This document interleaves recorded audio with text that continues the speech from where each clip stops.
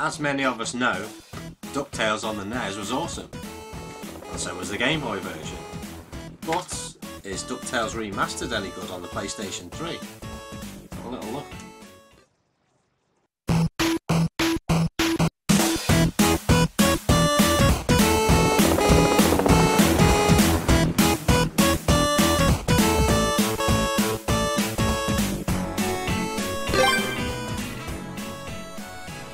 Remasters are still going on strong, but such a big leap from the 8-bit graphics to what we see here, surely there's got to be something wrong with it. Well, immediately this looks stunning. From first impressions I can see that they've really put some work into this. The characters look so good, just like the cartoons. But it's a game that really matters. You start off trying to stop the Beagle Boys from stealing your precious loot. Not only that, you have to save Huey, Dewey and Louie. You'll encounter 3 beagles, in which each one has one of the nephews trapped in a cage. It's just a simple task of pressing a button to get rid of the beagle. But this isn't meant to be a hard task, just a tutorial to control Scrooge and get used to the controls. Once completed, a note will appear showing the locations of the treasures across the world. From here you can go to a hub section in Scrooge's mansion, where you can go left to view various artwork, music and character profiles. These will be locked and can only be unlocked when you have accumulated enough money through the game.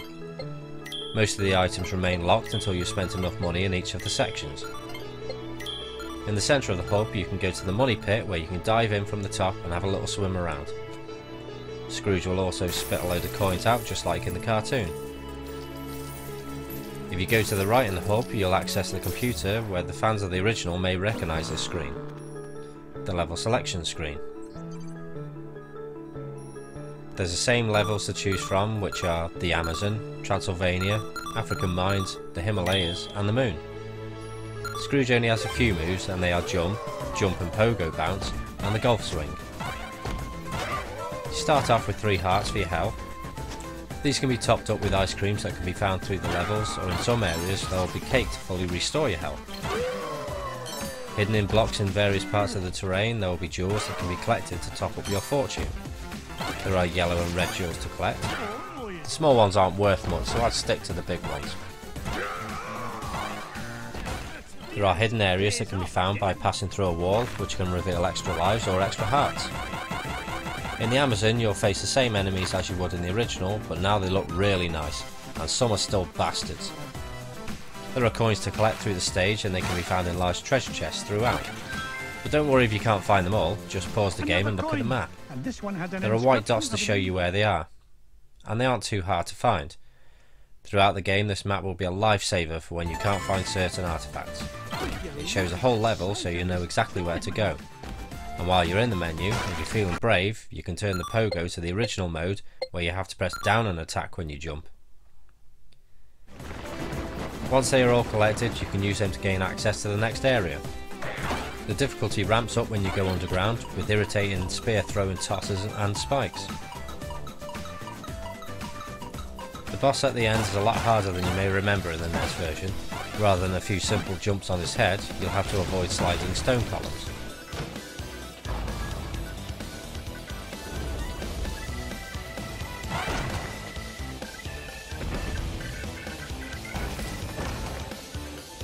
In Transylvania you'll find this to be increasingly difficult, with low visibility and ghosts flying around in some areas. The minecarts are here, but there are more of them, and if you're not careful they can catch you out when you have to jump to transfer from one to another. Once all pieces of the script have been found, you can access a large mirror to take on Magica to dispel. And she isn't too difficult to beat. She has a few tricks up her sleeve, but nothing that's too difficult.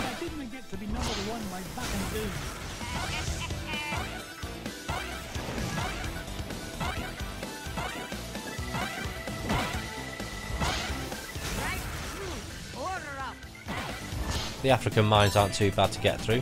There's a few sections that may catch you out on your first try, but it won't punish you too much. The boulders are here to chase you down the steps, but as long as you don't stop to collect all the gems, then you shouldn't have a problem. The boss is like the original, and with a few extra attacks he'll throw in just to make it a little bit more challenging for you.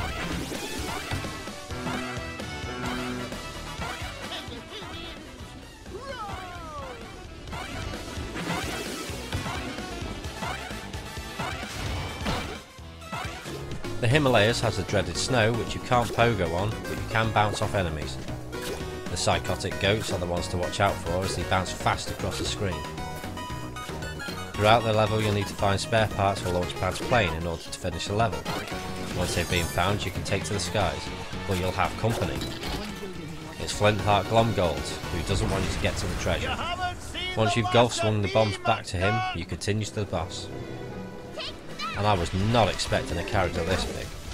His movements are exactly the same as the original, with a slight difference in the attacks.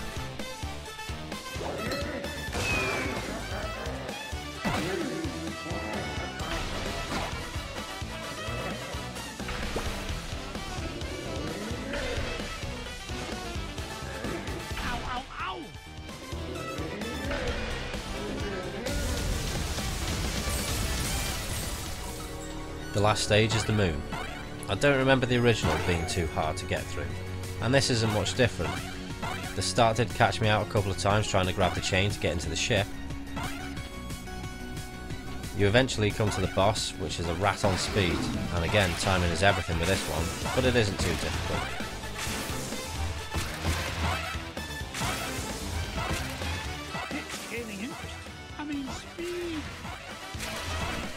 But it's not over, as Magica comes down and steals your treasure and your nephews. You strike a deal with Glomgold and head to Mount Vesuvius to rescue them. After travelling through the volcano, you'll be up against Dracula Duck, who is a lot harder than the original. You still have to bounce off the bats to get to him, but now Magica casts spells and adds more challenges to this boss. I'd like to say it's easy to overcome, but it isn't. There's hordes of bats to avoid, a fire-breathing dragon, and Dracula's huge head trying to bite you.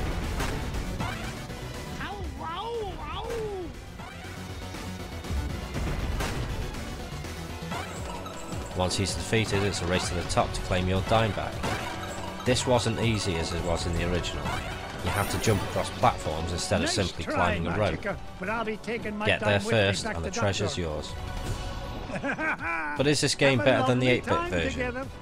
Yes and no. The original is just an outright classic, and the remastered version is just as good. The graphics are simply amazing, the details are perfect, and the added details to the background give it so much depth. And the sad thing is, you probably won't even notice them that much when you're playing. They kept as true to the original as possible, with all enemy characters looking the same, but much more detailed. The bosses are beefed up more, so they do look like the boss instead of a normal enemy. Just look at the abominable snowman. He's huge, or should I say she. The animations are spot on too, with facial expressions and movements that look just like a proper cartoon. The sounds are great and the music has been redone and it sounds unbelievable. You can tell it's the original soundtrack but with real instruments. And even when the credits roll you get the theme song from the cartoon series. What really made me say wow was the end boss, Dracula Duck. The animation here is just stunning, and it made me think that they've really gone all out with this remaster. If you're looking at this and you think it doesn't look like the original, then take a look at these side by side and see the similarities. More money for me money bin.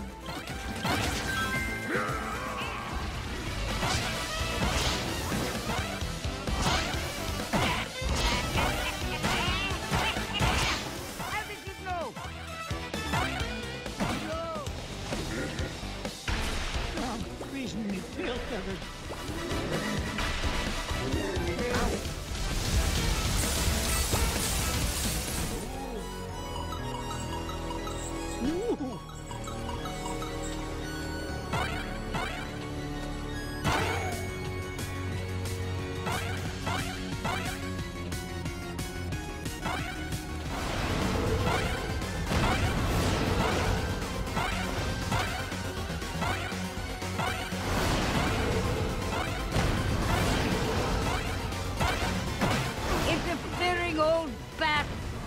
Be careful. Cauldron is very...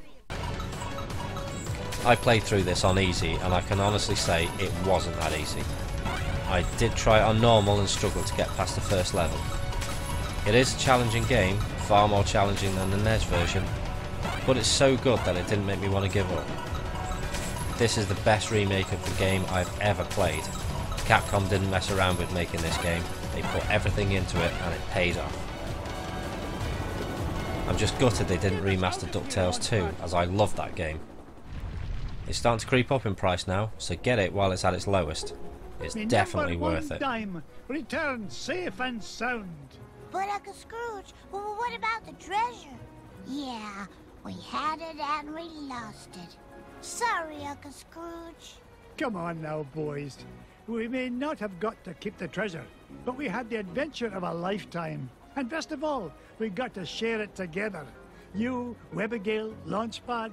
And Duckworth, too.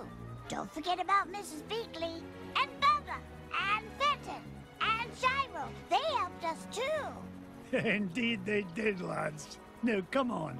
Let's head for home.